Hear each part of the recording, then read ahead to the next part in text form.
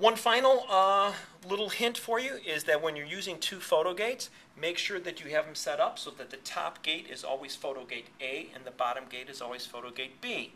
It's very easy to get confused and have the cords mixed up. What you're going to want to do is make sure that your phone jack is plugged into the photogate, and make sure that the top photogate, which is A, is plugged into the A jack on the timer. Then you make sure that the other photogate, which is photogate B at the bottom of the ramp, is plugged into the B timer.